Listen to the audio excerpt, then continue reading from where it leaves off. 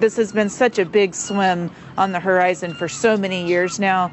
I do need a little bit of a mental break, I think, but if I know myself, there will be some other big challenge that I'll come up with here pretty soon. So we're just watching footage of you finishing. You literally crawled out of the water.